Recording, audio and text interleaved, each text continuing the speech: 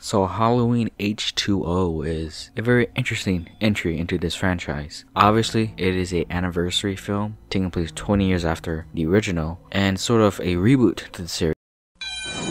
Critics call Halloween H2O sensational, smart and non-stop scary.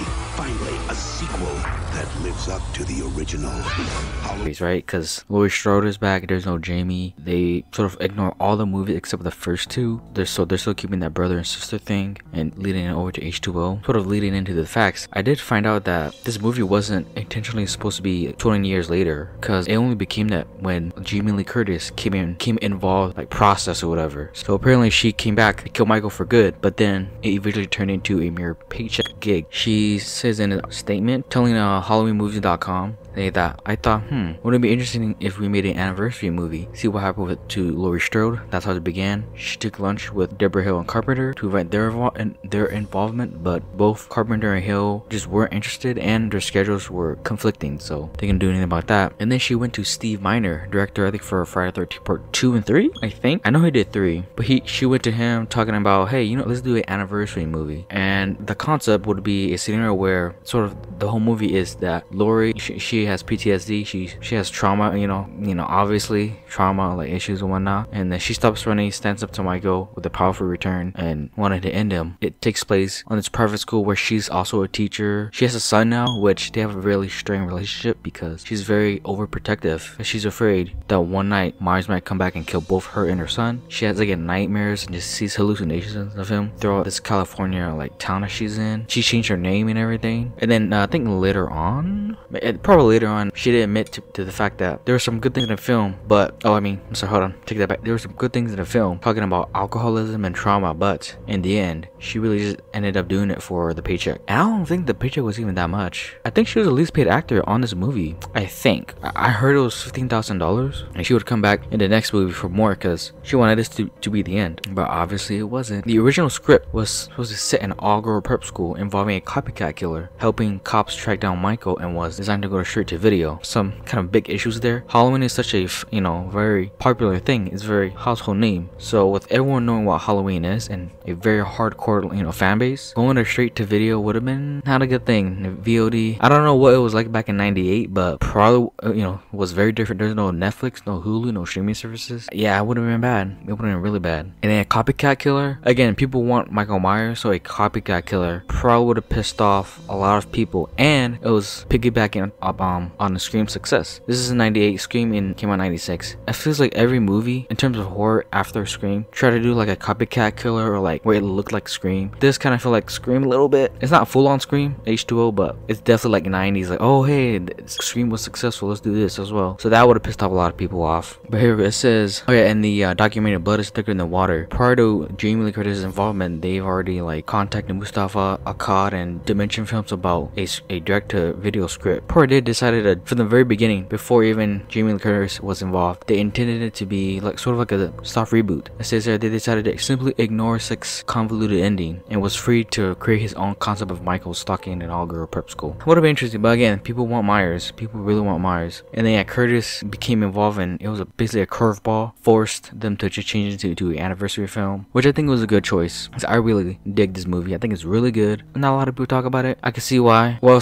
when Donald Pleasance, so in the beginning, the opening shot, which by the way, the remix orchestra theme for this movie I like quite a bit. Obviously the theme is iconic, but this is my second favorite of the orchestra, like 1 2 3 1 2, and then it's like the trumpet or something playing in the background as well. I think that's pretty good. I like that sort of remix to it. It's my second favorite. But the voice of SpongeBob was doing his best Donald Pleasance impression in the opening credits. So Tom Kenny, famous for the voice of SpongeBob SquarePants, like did that opening of Donald Pleasance saying the infamous "the blackest eyes in Devil's Night" speech, and that was interesting. Just imagining SpongeBob SquarePants saying that. Hold on, Charlie was going to be the killer, the copycat killer. Okay, Adam Hand, he was told he was going to be the killer, was copying Michael Myers and wreaking havoc on a boarding school. Oh shit! So this would have been a Friday the 13th Part 5 sort of a scenario where probably would have pissed off a lot of people off. People weren't too high on Friday the 13th Part 5 New Beginning of a copycat killer. Doing the same here was definitely would have backfired. Would have been a huge backlash. Yeah. Josh Hartnett, the son, He filmed at the same time as well as The Faculty. I didn't watch that movie, The Faculty. I've definitely heard about it. I was way too young. I wasn't even born yet in 98, but I mean, this isn't uncommon, right? I mean, some actors still do that. Like The Rock, he's super busy. He's always keeping busy, so he's got to be shooting films at the same time, right? Because man, he's just only jacked, but he's just like super busy. But I mean, you know,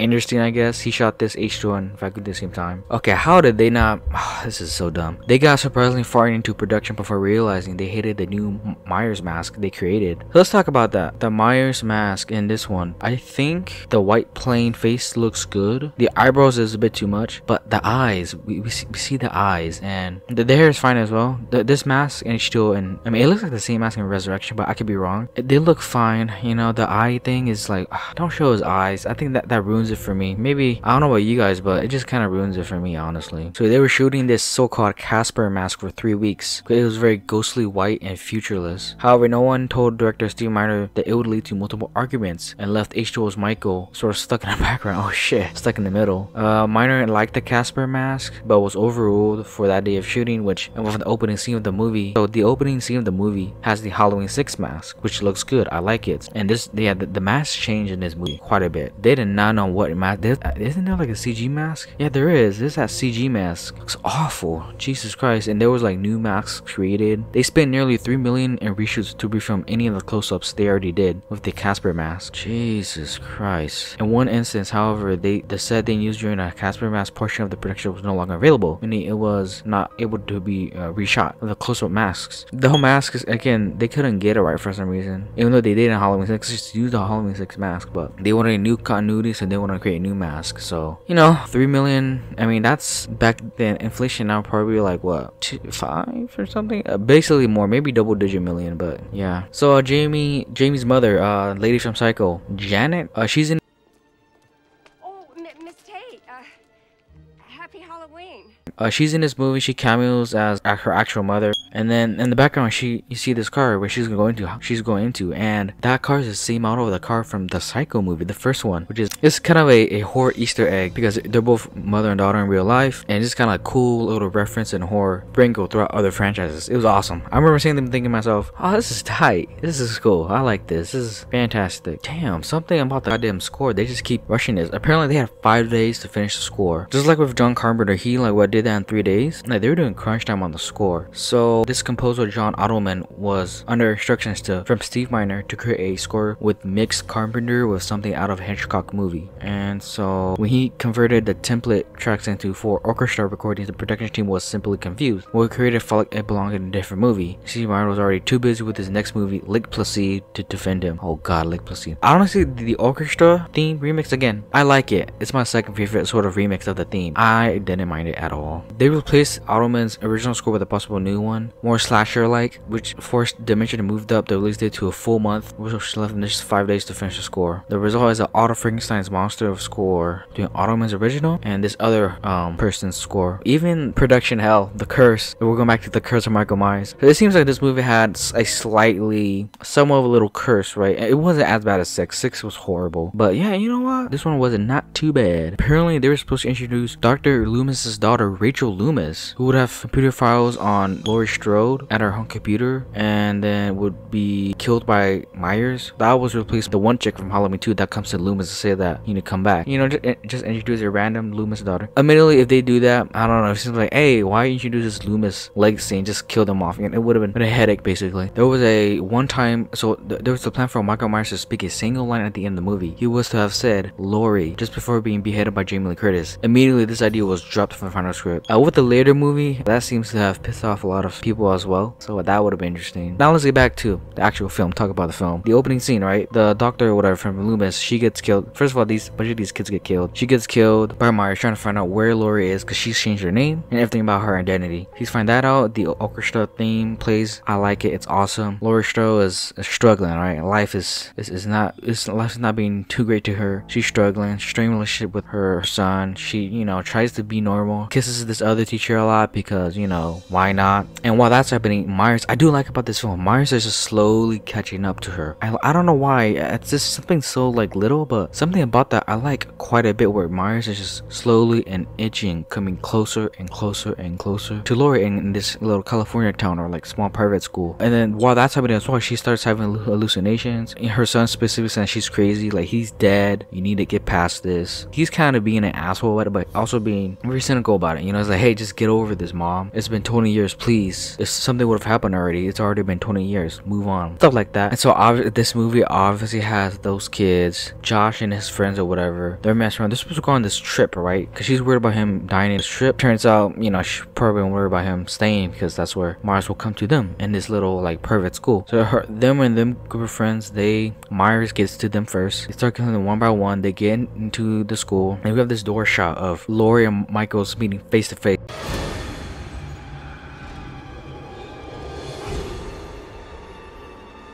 That was a very awesome scene, very powerful scene of them seeing each other for the first time in 20 years and being actually real. Laurie with big eyes and Myers was looking at, you know, sideways. That was awesome. They go their separate ways. Kind of mention now, LL Cool J is in this movie. You know, he's just in the movie. That's cool, I guess. Moving on from that, they obviously there's, you know, some mistakes. Laurie accidentally kills Cool J's character because she freaks out. So it just leaves off with her son's girlfriend, and Laurie. She decides to face Myers one-on-one. So she gets the kids out, she locks her, she gets this axe and calls for Michael, and that was awesome, right? With the theme orchestra song, her coming towards Michael and Michael hiding in the shadows. Again, the shadow thing's consistent, and her, you know, facing her fears basically. Earlier, again, this movie's about alcoholism. I'm not sure about the alcoholism part. Probably was there, but it's not the first thing. The first thing I thought was like PTSD and trauma, but I guess they spoke in like alcoholism issues as well, which is fine. It's good, but it's not, you know, what I definitely noticed for the first time. But anyways, we have this like drawn out scene of Michael versus Laurie.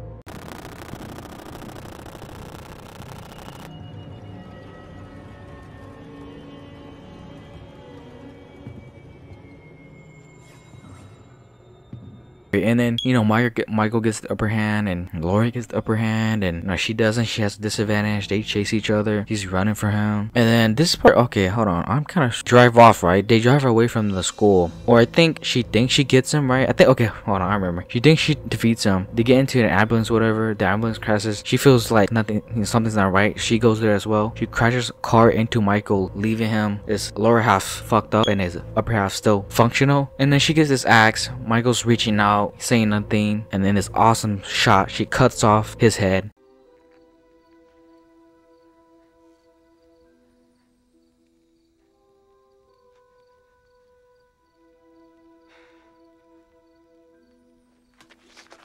Decapitates it, and that was awesome. Would have been a pretty cool way to end the series. Again, would have been, you know. It wasn't sadly. So again, her facing her fears and overcoming alcoholism and trauma and PTSD and finally killing Myers. This one thing is finally off her chest and she's finally conquered it. Would have been a really good way to end this movie. And, you know, and then I think it ends, it ends after that. She cuts off and it ends, face to black, the orchestra stream, and it ends. Just what could have been. But overall, Halloween H2O 20 years later, I find to be really good. Again, not a lot of people talk about this one. It's either in the middle, people think it's okay. I can see why, right? Following the success of Scream, kind of do the same thing, right? It's like 90s. Like, it just kind of feels like a Scream movie, especially hearing from the earlier scripts of like a copycat killer in a mask. It's like, okay, this is kind of clearly Scream, you know, inspired by Scream. But aside from that, I think it's really good. Laurie struggling with life, having PTSD, overcoming alcoholism and trauma from 20 years earlier. Her son relationship thing was cool, and then Michael killing that nurse in the beginning and slowly inching closer towards her, and finally when they meet, it's tense and awesome and cool, and the head decap thing at the end was awesome. Only again, if that was truly the end, that would have been awesome, but it wasn't. I think Halloween H2O is really good. Next up, the 28th will be Halloween Resurrection. Clearly looking forward to this.